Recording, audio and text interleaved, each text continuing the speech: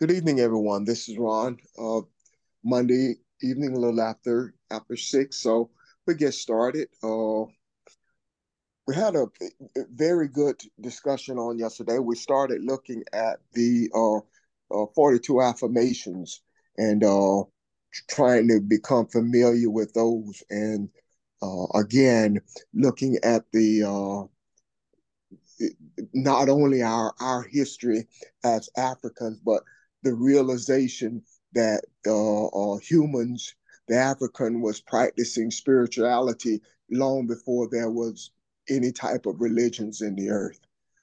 So, and that led us to even talk about or try to make some comparisons in the Bible, which at this point may not have a lot of value right now until we understand what we're reading and what we're doing. But uh, it has, to me, not only enlightened us, it helps me to understand a little bit more of who I am and what we're doing here and what this journey is about. So we got into that a little bit on yesterday. We read the affirmations, and today I thought about looking at a couple of them again and just at a slower pace. But first, as we always do, let's see if we have any questions or comments on anything that you may have come across this week. Anyone?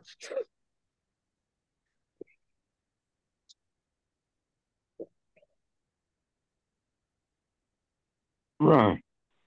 I have Yes, a sir. question, Okay, but how you my doing, Charles? question, I'm doing great, man. How you doing? I'm doing great. Thank you. Well, my question is about um in Matthew I think it's Matthew 14:22 to 34. Someone might can read it before they read it. My question was is when Jesus walked on the water and then he permit uh, uh, um, Peter to come out of the boat and walk across on the water to him. I'm thinking there's more to that he was walking on the water, and I don't because the land sends is consciousness and water is spirit, and he was walking up top of the water.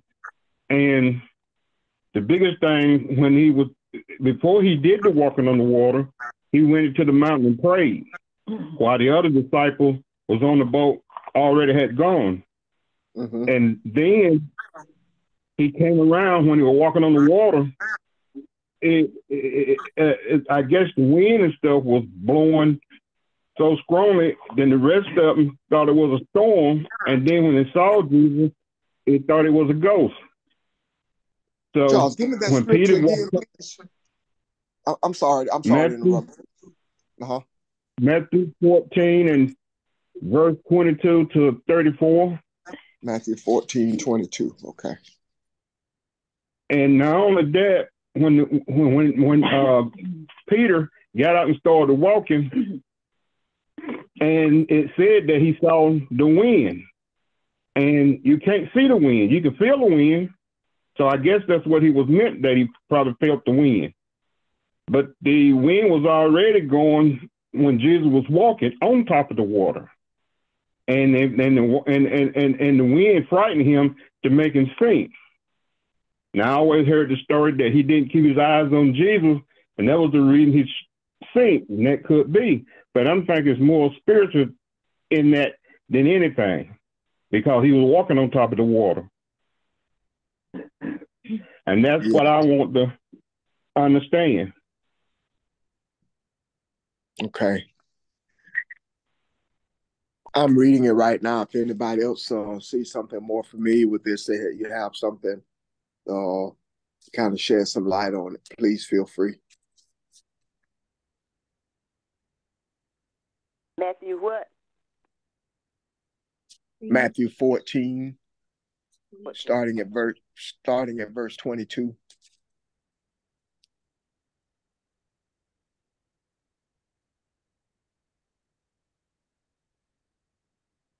I don't I know there's more to it, as Charles said. However, that's one of those scriptures that I haven't looked at. And I would not want, me personally, would not want to venture to offer an understanding of it without having looked at it more deeply than what we are by reading it. So somebody else may have looked at that or may see something there. If you do, please let us know. Thank you.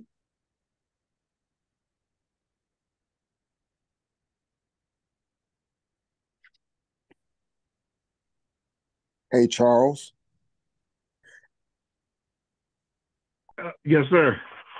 As we sometimes do, we want to give this some attention, and so if you don't mind, we'll read this and talk about it over the weekend.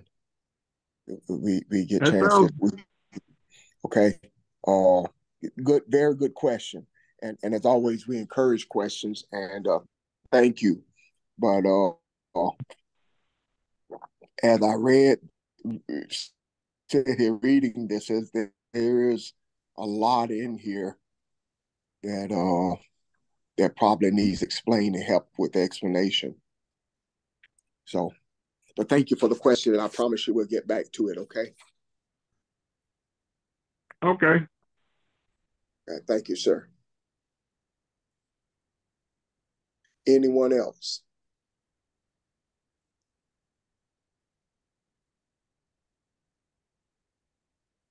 Okay.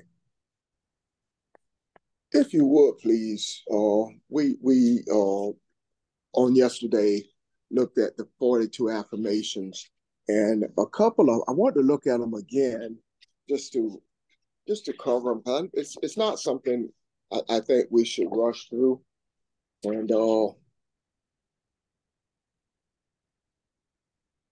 couple of them kind of got my attention. So we were talking about, and I mentioned on yesterday that I was reading from a book that George had sent me called Spirituality Before Religion. And I really like this book. It's a lot of information in this book. But I noticed that there are several other sources online that have these affirmations kind of worded differently. And it was my hope, and I'm guessing this may be it in my hand right here, that the earliest, version that the most closely resembled the original text or the original wordings of it. So,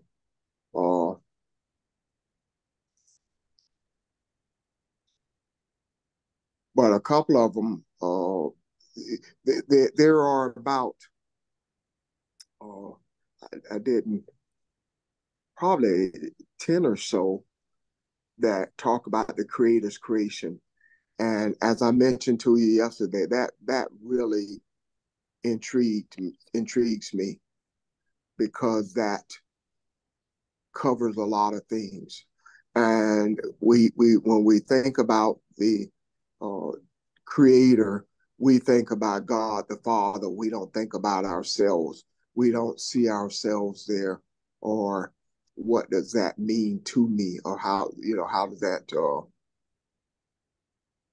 like, for example, I'll read a couple of them. It says, I have not stolen from the Creator's creation.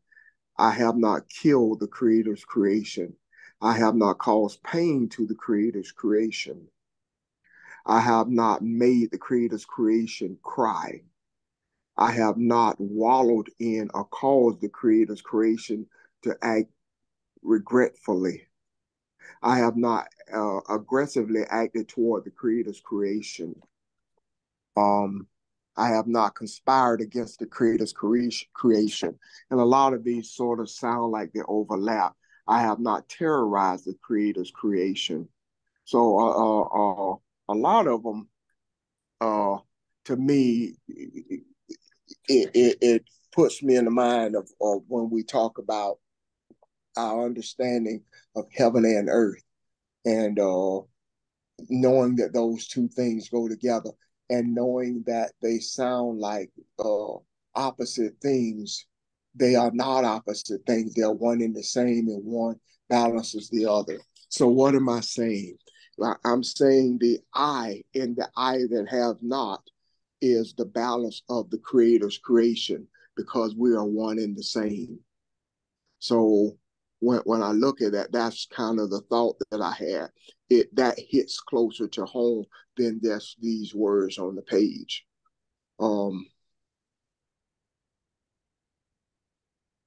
It even to the point where you can incorporate everything that's in the universe. The I represents everything that is in the universe. So what is it that we see or that is unseen, that is not the Creator's creation? So that kind of stuck out to me, because that is talking about me maintaining, me realizing on a daily basis, meditating on being balanced, being one with the Creator. And if I am one with the Creator, then I'm also one within myself. Does anybody see anything else in those, and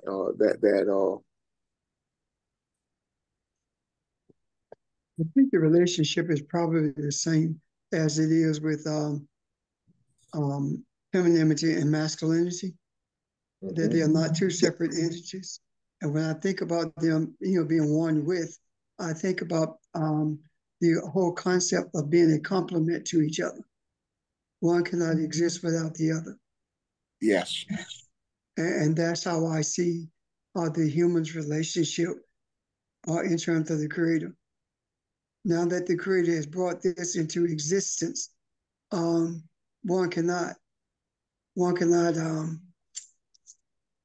they complement each other, and one cannot exist without the other. Yes. Great example. I agree.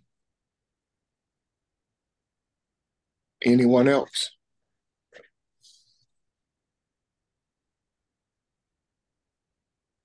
I might be stepping over bounds and looking at it and feeling it wrong. I see I, me, and you in it. I, me, and you. Help me out, Charles. What do you say? Say it again for me. I see I, me, and you. What I mean by that, when God told Abraham, tell him that I am that sent you. Not Abraham, Moses, I am that sent you. And so then it falls into me. And then from me to you. I'm not you as you, but I'm talking about of a whole. Yeah. So what you're saying, make it clear.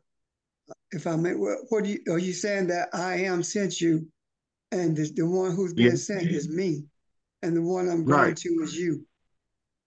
Yeah, that's what I'm saying.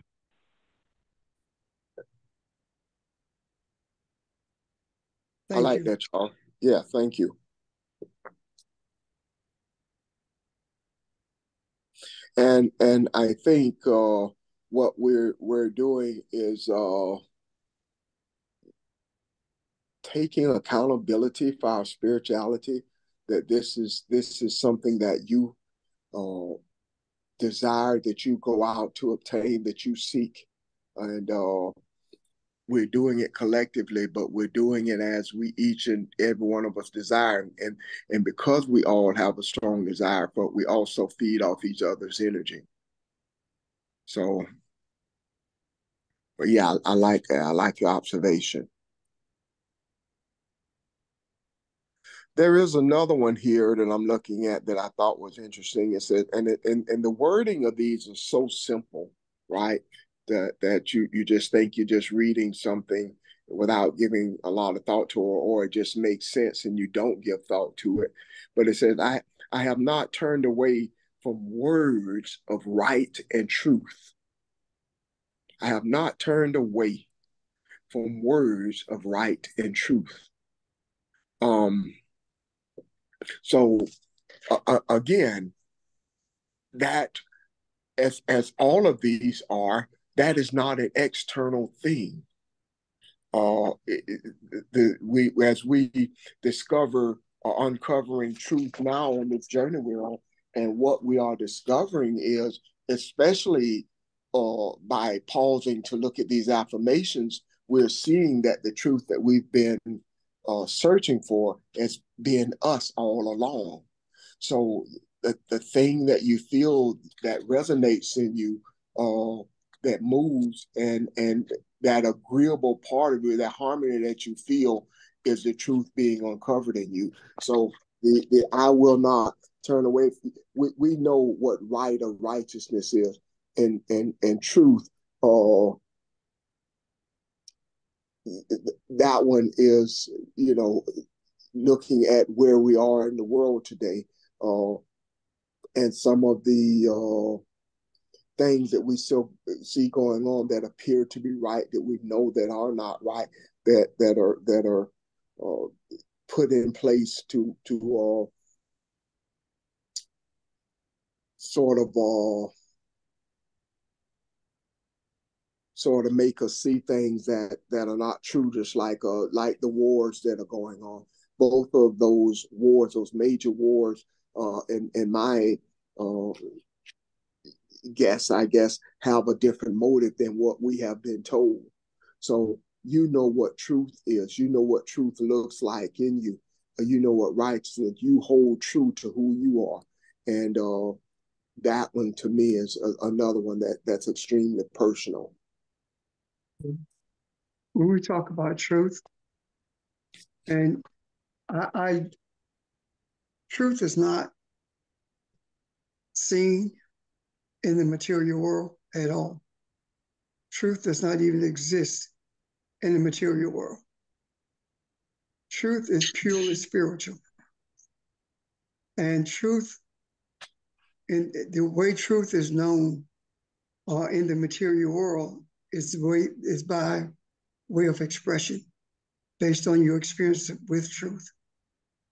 You cannot point to truth in the material world. You experience truth in the spiritual realm. Does that make sense? Yes.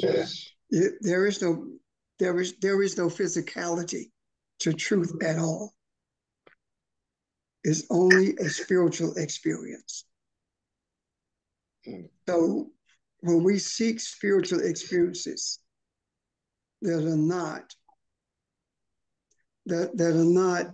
congruent with spirituality, then we are out of sync with the universe itself, and we are on a futile journey when we seek truth in this material world. When the church says that Jesus said, I am the truth and the life, the truth that Jesus is speaking of is not something that you can see. And to be honest with you, when he said, I am the truth, he's not speaking of him as a physical entity. He's speaking of a spiritual experience. I am is the spiritual experience that's available to you, or the spiritual experience that you have. But it's not something that you can actually define, but you can't experience it. I'm done.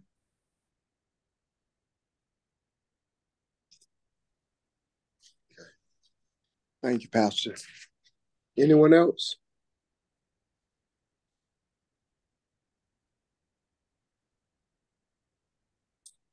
Okay. And I'm just picking out a couple of these. If you see something out here, if you have them in front of you, something you want to look at. Here's one, I think. Ron, wait. My concern is that most people don't have them in front of them. Yeah. And our talking about them is one thing, but I want us to keep focused on this, if nothing else. And that focus is these affirmations are describing the spiritual essence of who we are. The question that you have to ask yourself, is this an affirmation that you have been experiencing, is it one that you have embraced?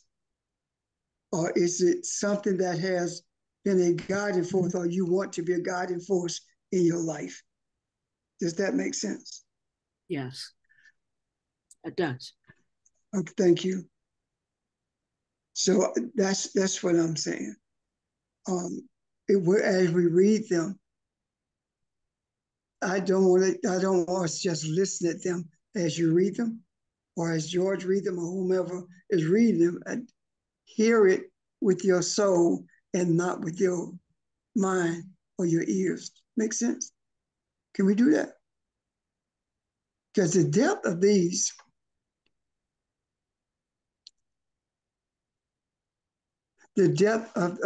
affirmations is the depth is so deep until you can never reach not only the bottom of it, but you can't even reach the source of it, because truth, this concept of truth and us being truth, it changes when it comes in contact with different circumstances. Because what happens with, say, Audrey or what happened with George is different. Even though they're the same things that may happen, the circumstances that bring them to that space is different. And how we relate truth to them in regards to those circumstances is different. It's like when we deal with our children, they are our children. However, they are different. And the truth, and when we express our experience with truth, when we are guiding them, it is not the same, but yet it is the truth. Does that make sense? Yeah. Somebody can help me, please? Because I feel like I'm struggling here.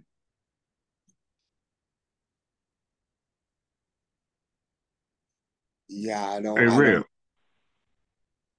I don't mean to interrupt anyone. Repeat that, what you just said. I heard it, but I didn't hear it. I said that the truth is different in different circumstances. It's not relative at all. But when I deal with my children, I deal with them differently. And when I deal with them differently, they can do the same thing, but I deal with them based upon their personality. Am I dealing with them based upon their personality?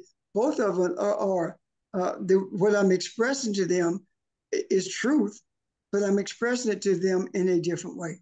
Does that make sense? Yes, sir. I caught that. I got it. I guess the example I was going to use, and this I hope this is saying what you were saying, Pastor. Jesus said, "Who do men say that I am?" And they say, some say the prophet, some say Elijah, some say. So he is not saying we all have the same personality or I act like him or we favor each other.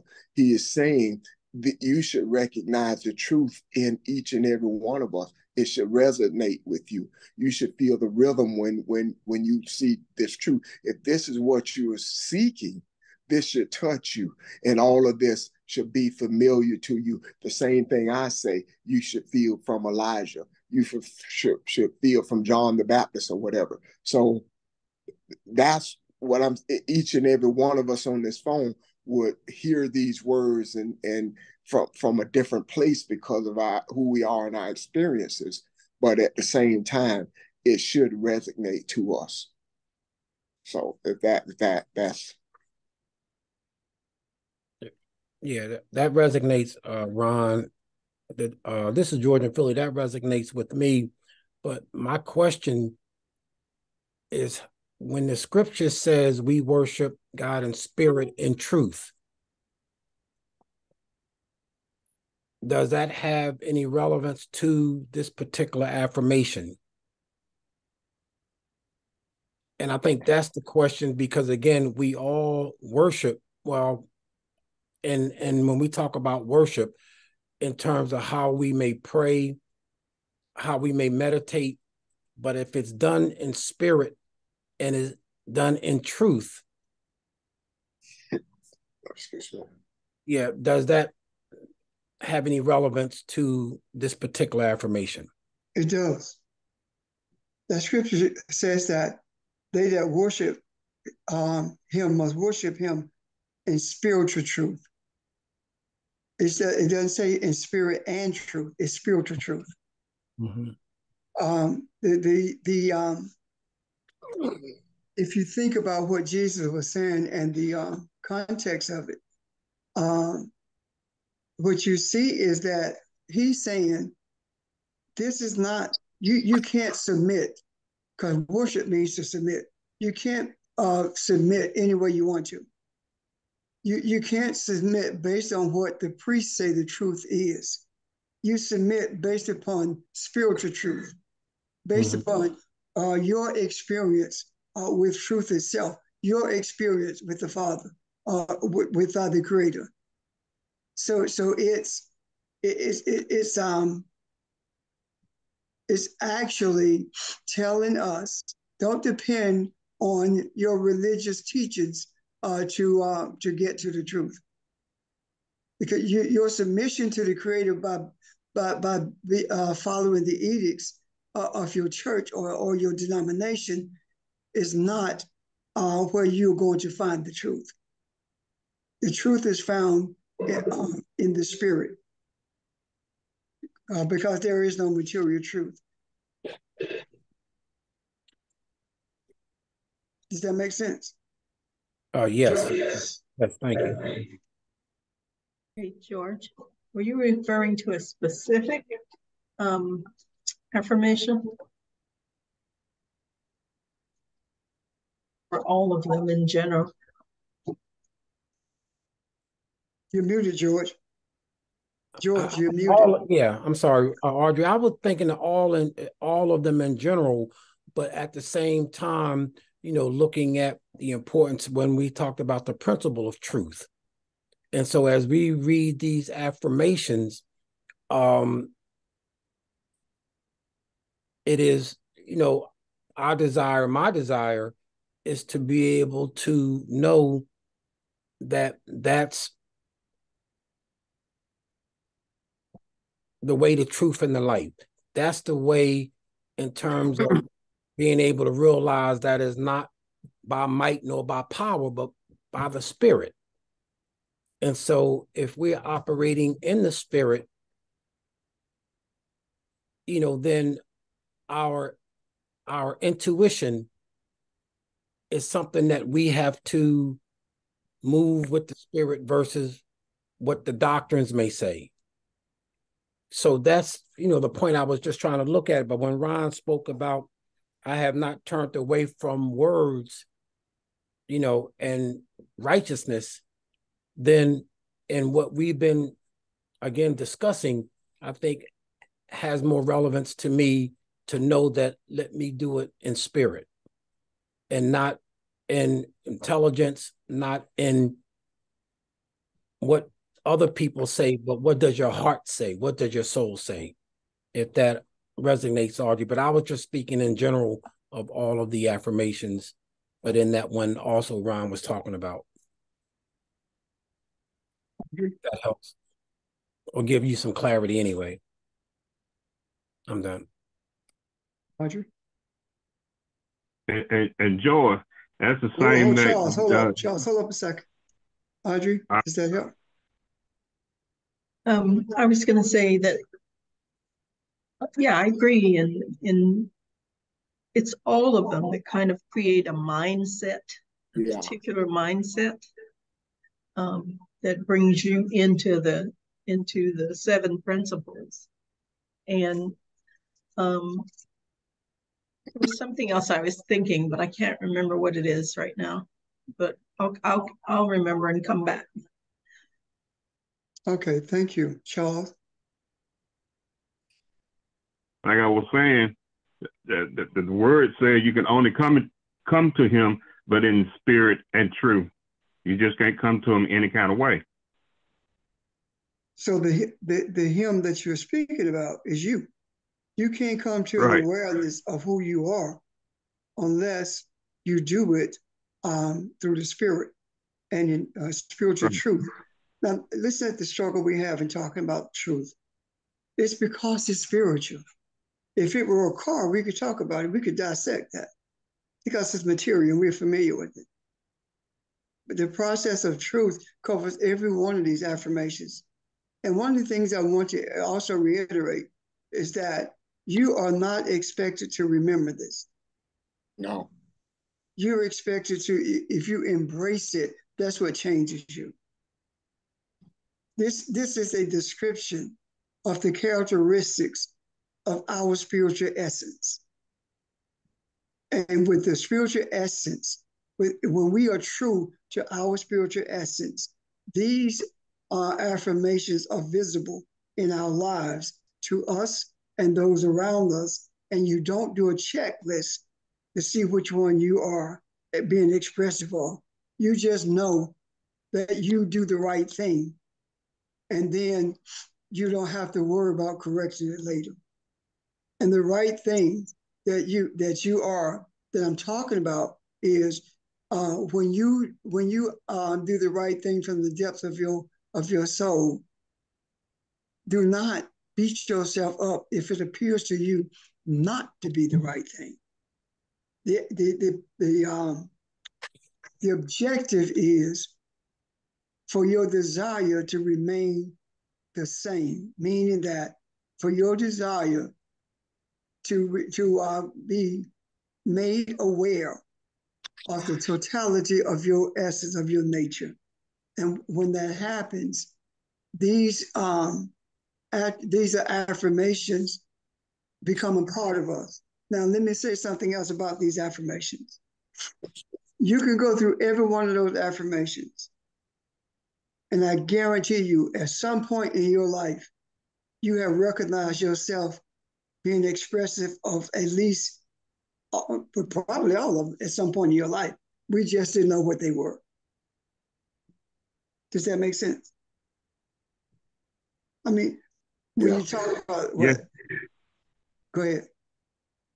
I was just saying, you make sense. Okay. Oh, I remember now what I wanted to say. The fact that they all go I, it seems to be setting up a mindset of sort of knowing who you are. And then it also seems to be setting up the I am mindset. You know, once you sort of internalize it, because then you can say, I am that person who is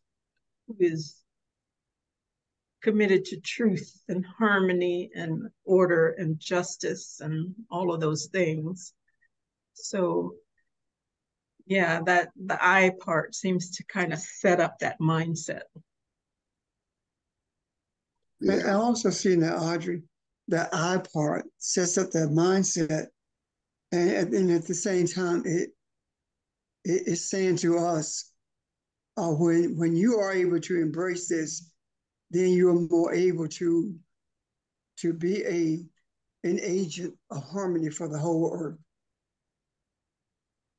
And you don't have to walk around saying, I'm an agent for harmony in the earth. You don't have to do that. You're embracing it, and the way you respond to humanity, to nature itself, is the voice that speaks to your being the agent of harmony, or an agent of peace, and of truth, and of balance. All those. Right. All of it. Yeah. Yes. Yeah. And Audrey, when you had mentioned, I, not in terms of just the letter, but it just made me think about seeing with our eye and not our eyes. And I think that if we can appreciate nature, again, being our first teacher, when it comes to as so above, so below, then there's that spiritual essence that existed, with humanity, from the beginning. So seeing it with our eye, as you say, in terms of the I am, and again, it just has much deeper, I think, spiritual connotation as we are going through the affirmation. So, I appreciate seeing it in the perception of not just the letter, but what does that seeing with our eye means. With the ani, I am. That's I am what you need me to be when you need me to be it. I am the all in all. That's the I am. So if we look at these these affirmations, then you are everything that humanity needs when you need to be it. Right now, we are a source of peace for humanity, but also we're a source of comfort for humanity. And that comfort is different than what we have seen previously as being comforting. The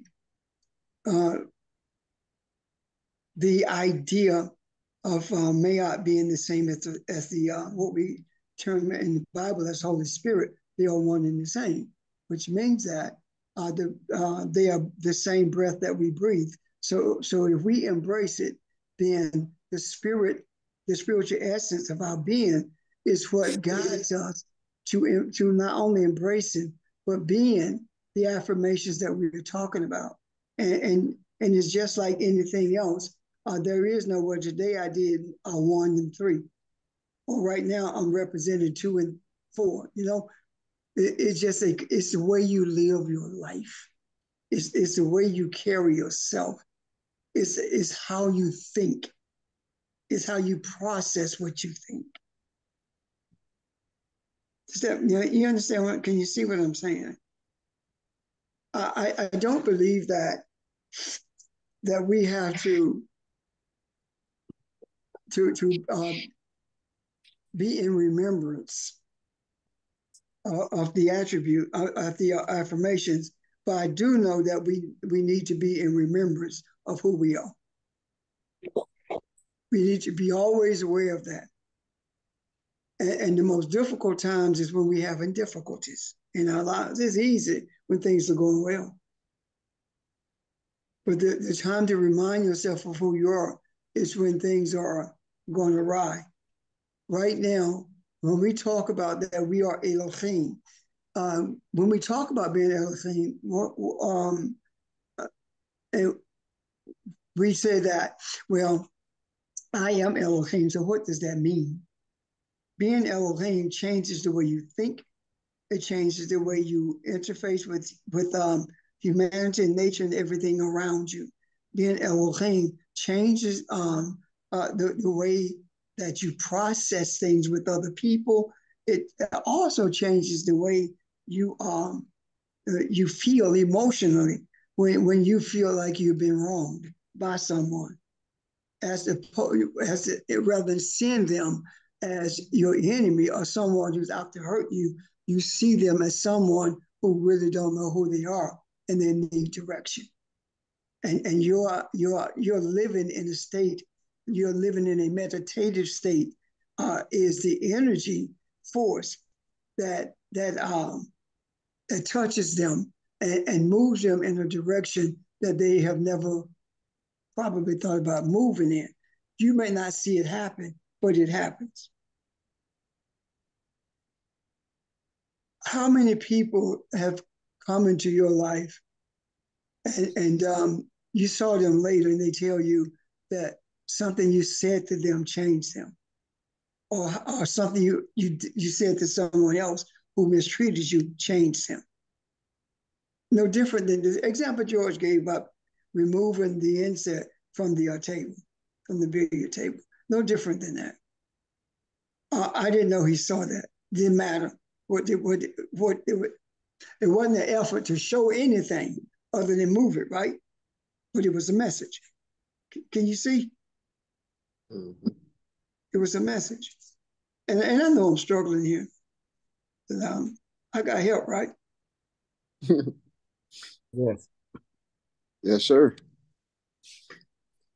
I'm going to read another one that I think kind of touch on what you just said. Uh, Another one talks about, I have not betrayed my ancestors. And we've talked about this on a number of occasions, but tie in ancestors someone for us. I have not betrayed my ancestors. So how do you betray your ancestors? And I'm hoping this isn't coming across as being you know a lesson or being academic or anything, because that's not the intent. And it's not. I don't Okay. see it to be an academic. However, I would like, before I say anything about the ancestors, I would like to hear from someone else if you care to speak about it. And you don't I have got to a have. little bit. Okay, sorry, Charles. Go ahead. No problem. I have a little bit of it. I might not have it all. It's just like the way you treat the children, and when they go out into the world, then you revoke or tell them, you know, you're Richard, and I'm thinking that's how it is. You understand what I'm saying, Rep? I do. Okay. I do. Mm-hmm. Thank you, Charles. Anyone else? Yeah. Ron, when you mentioned about ancestors, something that comes to my heart is in my family, my great great grandfather, you know, I was told, didn't have the ability to be able to read. However, he was able to take care of all of his children and was able to manage the farm without the so-called education, you know what I mean, in Yeah. terms of how we see it academically, but just to be able to know that I had an ancestor that was able to farm. He was able to, understand nature. He was able to provide for his children. And I think that in terms of perception and being able to appreciate our ancestors, there's, I guess many stories, allegories, or metaphors, whatever, in terms of us being able to take the time to appreciate our ancestors. And so the more that we know of the stories, or I think the more that we're able to share the spirit, of what sustains us and motivate us to continue to appreciate the relationships, I think is real powerful, because there's things that I've said to some of you is that in my relationship living up north, you know what I mean? I have a deep desire of wanting to try to understand better, what we spiritually and physically, may have grown through, but to be able to appreciate it today Yeah. is that you want to share with your grands or share with those that you dearly love. So I don't know if that resonates with, what. It does. It does very much so, George.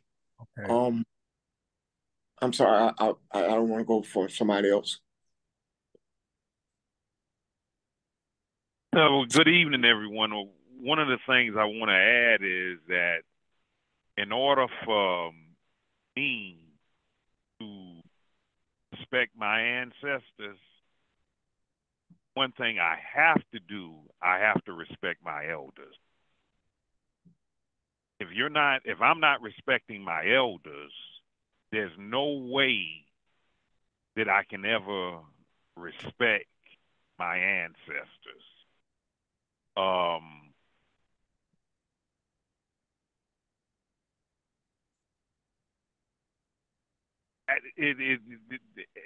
Elders just mean something to me.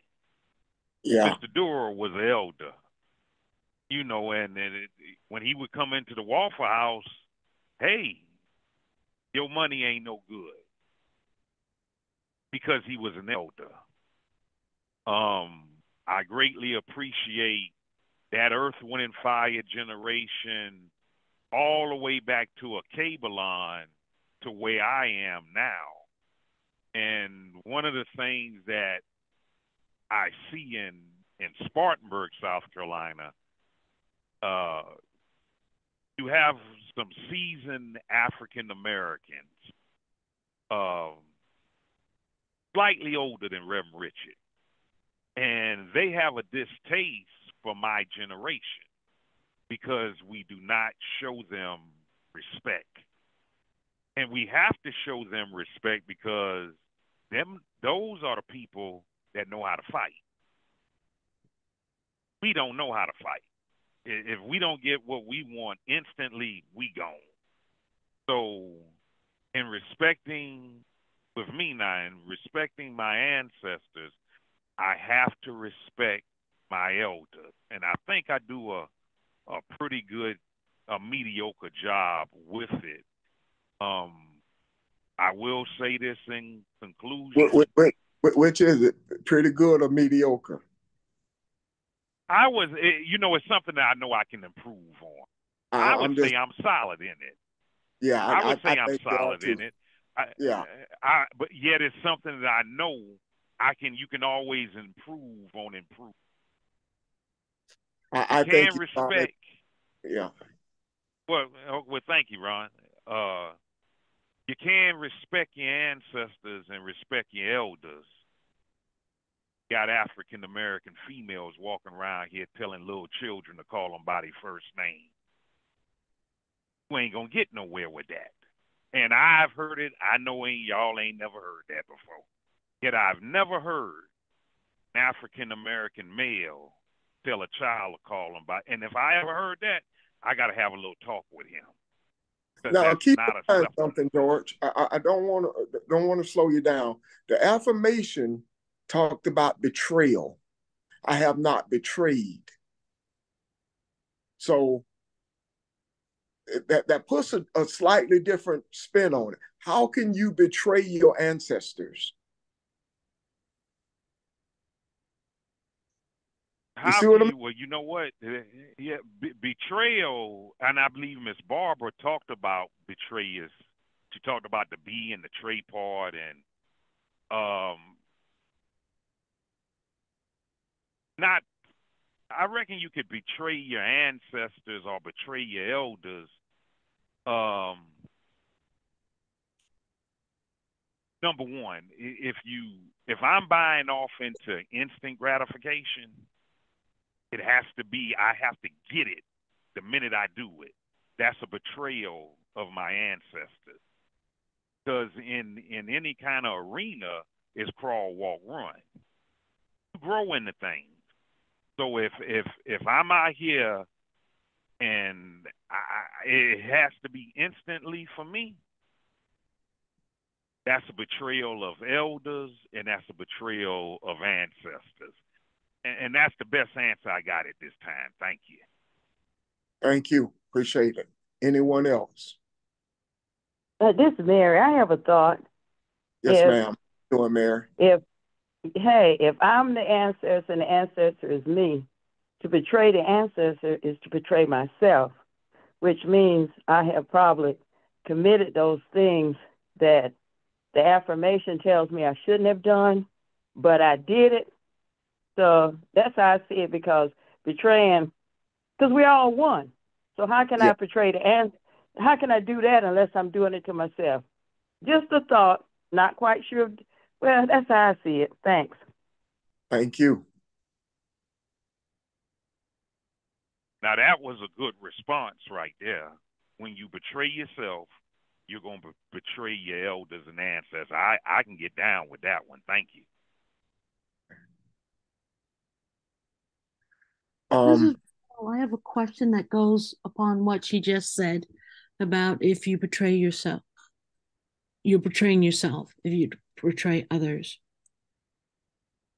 And that is so because we are all one, right?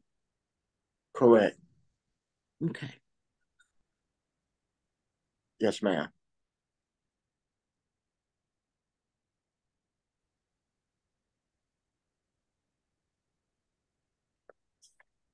Um, Oh, go ahead, Pastor. I'm go ahead, sorry. Ron. Go ahead.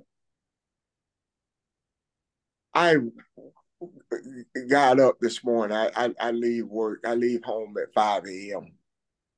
and I'm walking outside, and I can feel the acorns that I'm stepping on. And at 5 a.m., they're pretty loud. They're pretty crunchy, you know. But I try to avoid them. But you're gonna step on one because there's a big tree out here. I look at that acorn. That acorn is millions of years old. That's the same acorn that was in the field when this text was written back in uh, uh, um, Africa, Cabelon, uh, many years ago. Because the DNA in that acorn is in every acorn tree. And every time a tree pops out of the earth, that tree has has opportunity for redemption. Whatever happened to it, it has time to be a better tree. Uh, to be because it gets opportunity to be regenerated, get regenerated, and comes back and comes back. So as we live, we have lived. We have lived because we are one.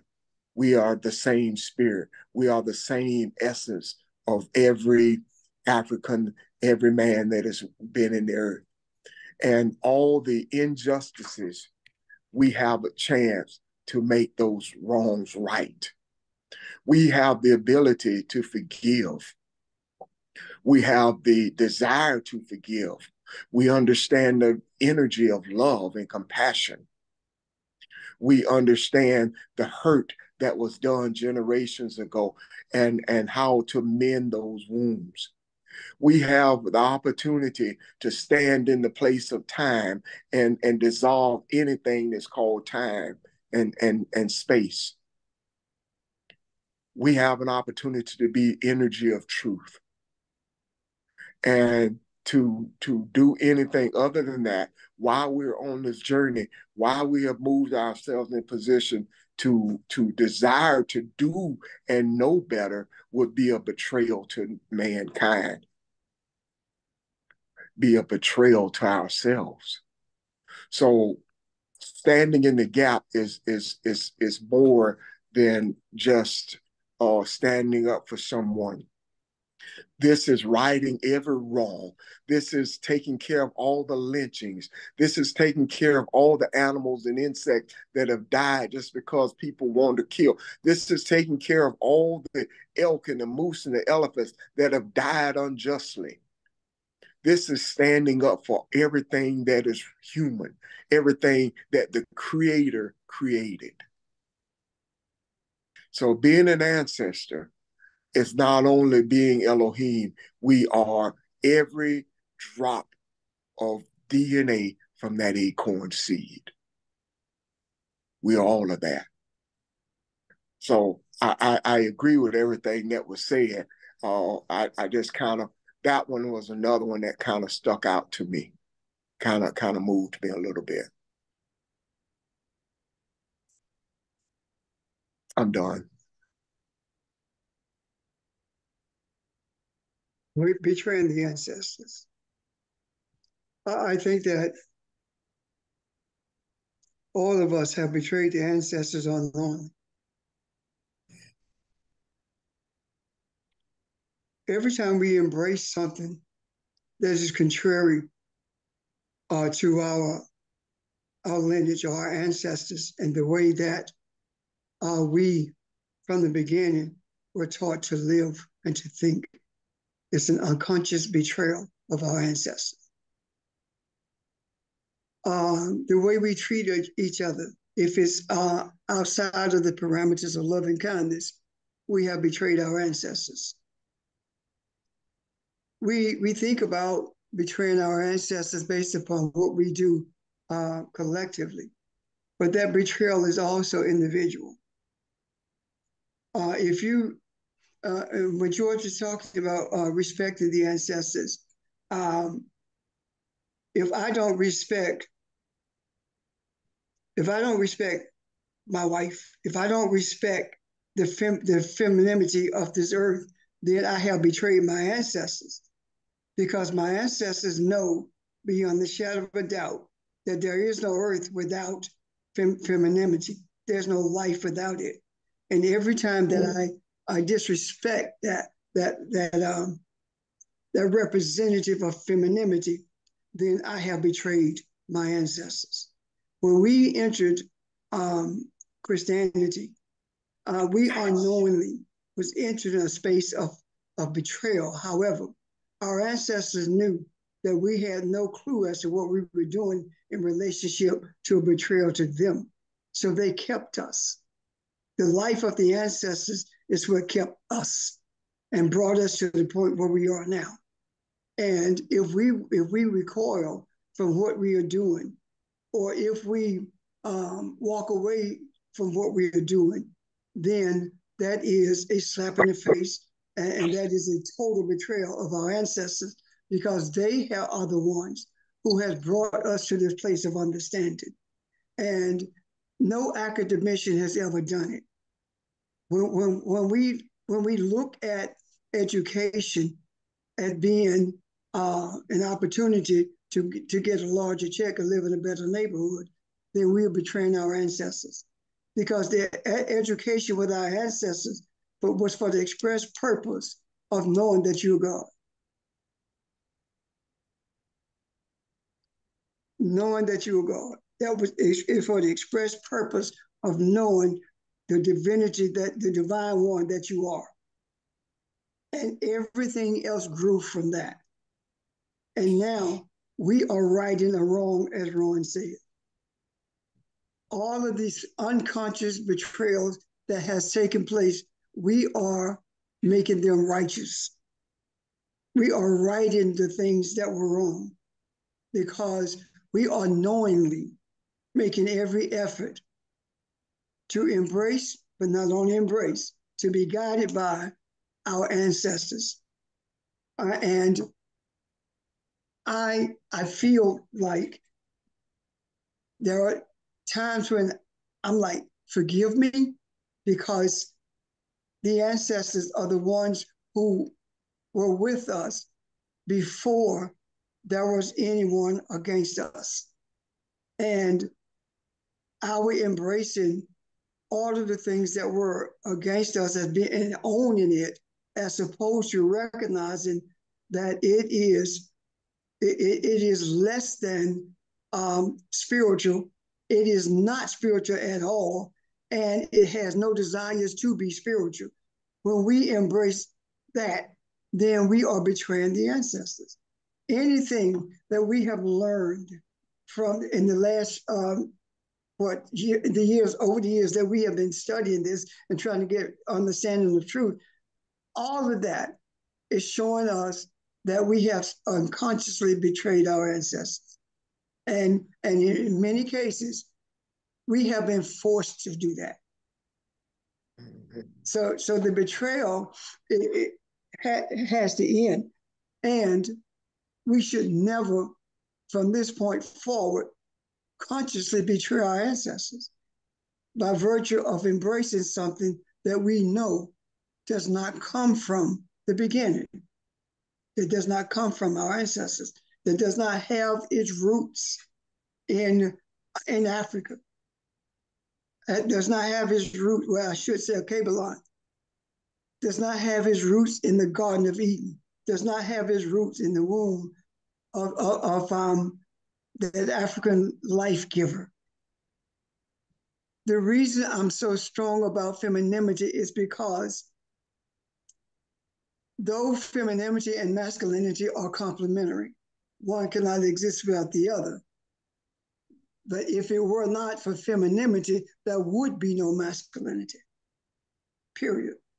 Because all came from that same womb. It is no coincidence that we talk about, or we see that every human came from that womb of that femininity, or that female. when we look at that, we have to see when masculinity began to take charge of everything, that was the biggest betrayal of our ancestors ever when we bought into that. Because look at what's happened since masculinity has moved itself in a place where it has no business. And that is the place of birth and righteousness. It cannot birth righteousness. There will never be righteousness in the earth until we set it right with our ancestors. And the way we do that is by embracing femininity and recognizing femininity for what it is. The greater force for harmony is femininity. Masculinity is a complement to that. It is not that. Because masculinity cannot birth anything. It's a complement to that. It feeds into that. It protects it. And by protection, I'm saying that it does not allow for, masculinity does not allow for femininity to be pushed to the background or to be spoken of illy or treated any kind of way. It doesn't lend itself to having the representative of femininity in a place, in a subservient position, a position of inferiority. That is a total betrayal of our ancestors. It's a total betrayal of spirituality, period. Because every religion that grew out of a false belief in the spiritual beginning, every one of them are masculine control. Every one of them are manipulated by the representative of masculinity.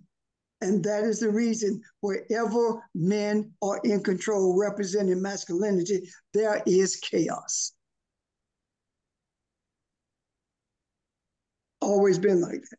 So at this junction, I solely embrace, as I've done in the past, the femininity, the feminine energy that is the birth, that is the womb of everything that is.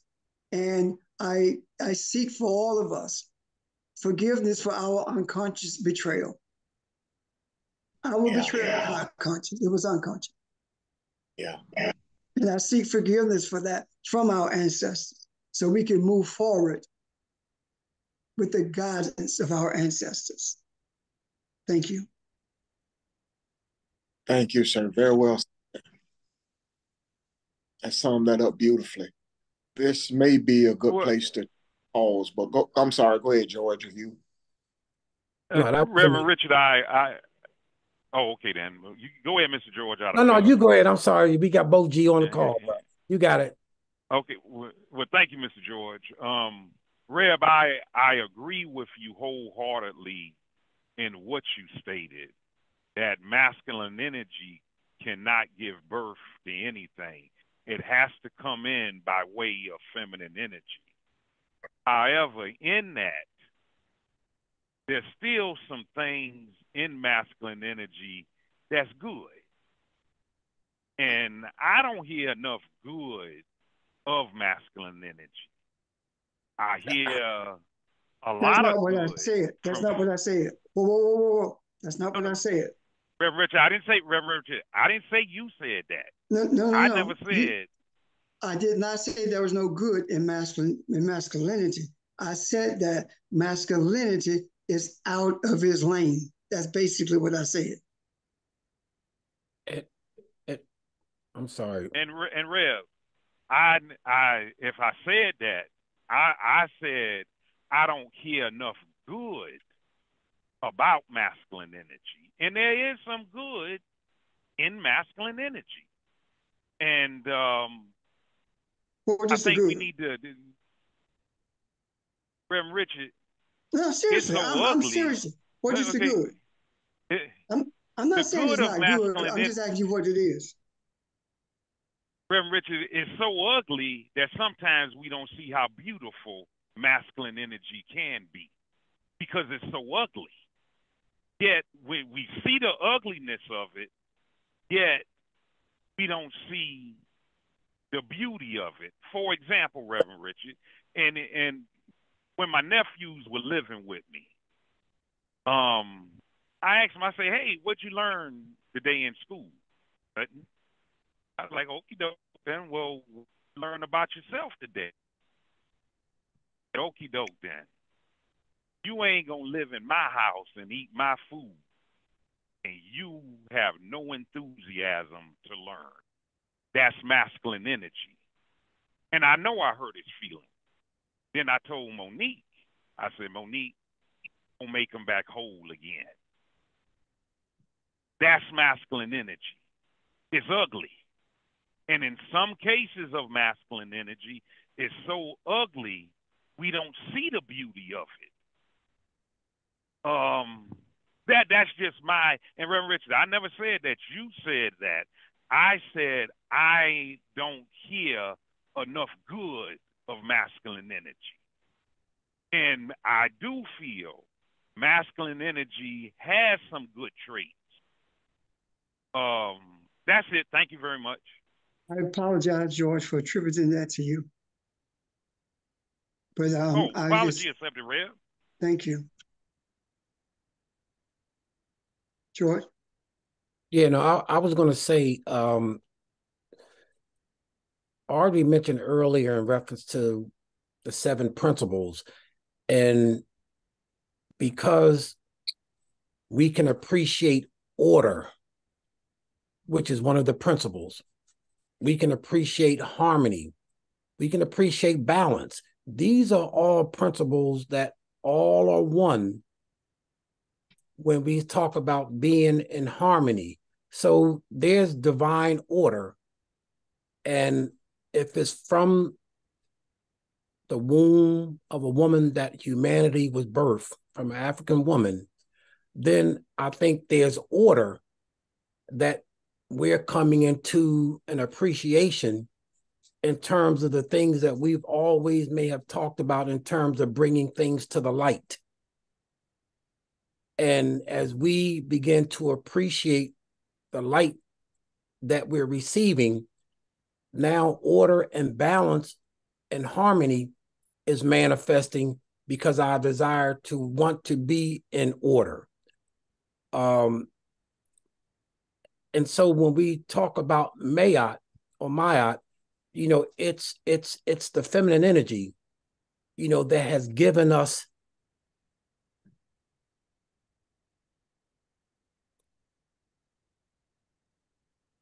the affirmations. Yeah, the affirmations and the vision to be able to, again, appreciate order.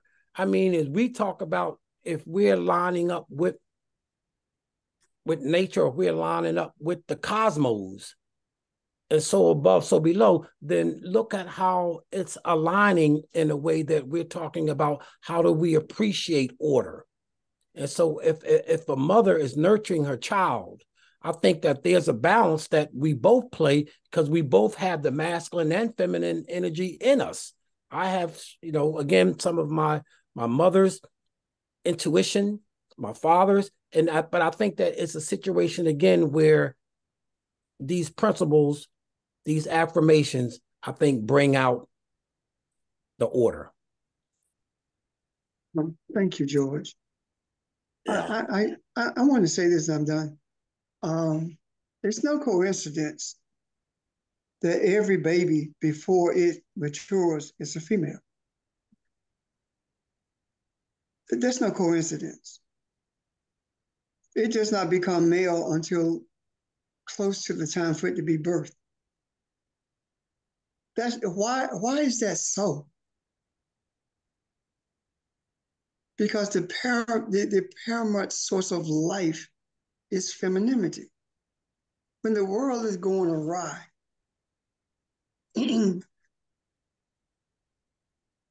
women began to move into positions because they are representative of femininity, of authority. And look at how men who empower are fighting African women who are in spaces of power. The judges, the congresswoman, all of these people are being fought. The lawsuit to stop Black women from helping other Black women be entrepreneurs. Why is that so? Why is that so prevalent now? Regardless of what we may feel, think, or believe, if you look at the truth of the matter, you will find that nothing changes for the better until it is nurtured by femininity. That's when it changes. The loudest voices for harmony, those loudest voices, the voices are coming primarily from females. They're representatives of femininity. Are they masculine? Yes, they are. But let's hear the voice of the universe crying out for the deliverance of humanity. If there's not a womb present to cry out, there is no delivery of humanity, because it must be delivered from a womb of righteousness, loving kindness, a womb that embraces truth, a womb that knows it is divine, a womb that can only produce divinity. When we embrace that, then we begin to be the system of support that we are supposed to be. I'm not I'm not saying that masculinity is bad and nobody and men should be lorded over. That's not what I'm saying at all. I'm saying that men is a representation of masculinity that has lost its mind. Men are representative of an attitude of a nature that is so barbaric until it is comfortable with whatever happened to people, whatever happens to the earth, whatever happens to the environment. And I'm saying that is not supposed to be the case. Women that represent femininity did not get us to the place where we are. Y'all know that. And I would always stand on the highest peak, declaring that the trouble with the world today is because of masculine energy not knowing its place. It is trying to give life when it can't. And as a result of it, it's making it up as it go along. And what we see as a result is chaos. It's just it. I'm done. Thank you.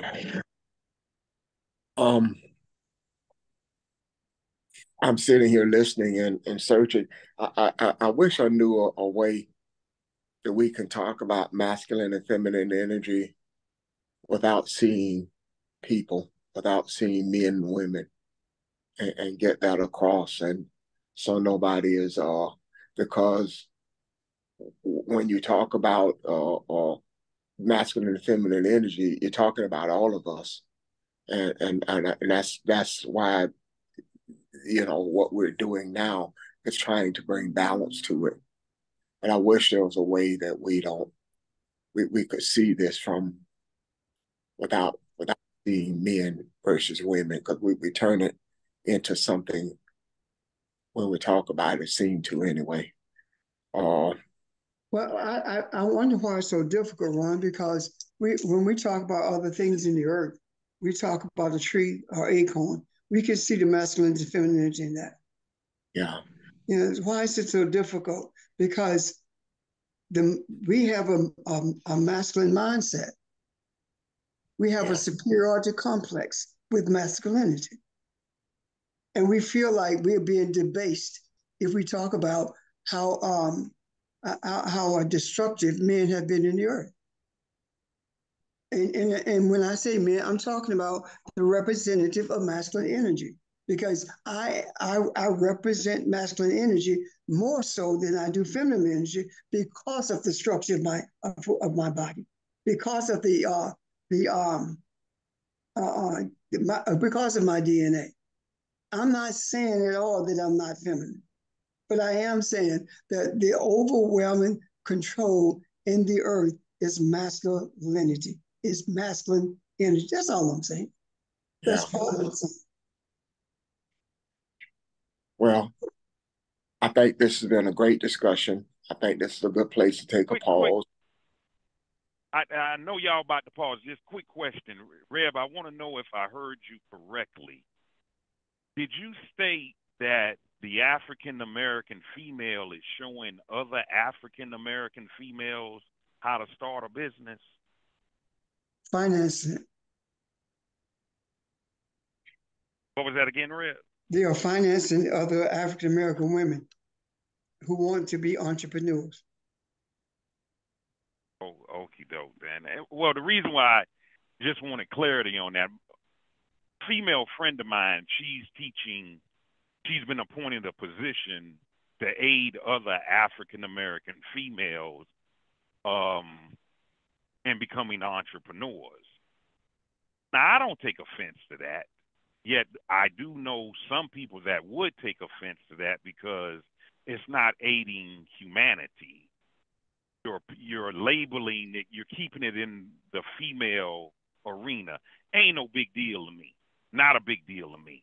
Yet I do know other males that would take offense to that, to say, why wouldn't you help everyone? So it would be nice, as Ron stated, that if we can talk about masculine and feminine energy without bringing people in it or gender, because both mammals occupy the energy. That's it right there. That's it. Thank y'all. Why men don't do it for themselves? What's that again, Rip? Men should do it for themselves instead of waiting on women to do it for them. Or men should have been helping women all that time. There again, Audrey. Or men should have been helping women all that time, and there wouldn't have been a need for women to help women. Absolutely. You're right. Okay, Ron. Yes, sir. Thank you, everyone. Questions or comments? There are a couple more here that I thought were important, and we weren't. If we get to them next week, we will. Please remember, we have a question on the table. Charles asked a question from Matthew 14, starting at verse 22. So if pastor and especially the teachers have a chance to take a look at that, please do so, and we hopefully will get to that Saturday. Okay. Thank you. Thanks again. I hope everybody have a great week, and look forward to seeing you again Saturday morning. Okay. Thank you, everyone. Here, family. Hey, I have a quick question, Pastor. Yeah. So are we not getting together at church on first and second Sunday? Because I went to the church yesterday and it wasn't nobody there. But they have not been responding, Lamont. Okay. So no. Maybe we should talk about that, because I believe that the whole idea of church has shifted away from a centralized structure, because I don't believe that the Creator intends for us to be a symbol of what we are saying is not effective for humanity. And if we are in structures mimicking what we once were, then are we not sending the wrong signal? So I think the Creator is changing that forever. You think the Creator has what now? Change that forever. And that's something that we can definitely discuss. Okay. Bring it up on Saturday. Probably Saturday or probably next Sunday. If I'm not on the call, I'll bring it. Well, next time I'm on the call, if I'm on the call, I'll bring it up. Definitely. Thank you. All right. All right. Thank you. Thank you. Appreciate it. Yes, sir. All right. Good night. Good night, everyone. Great week. Good night.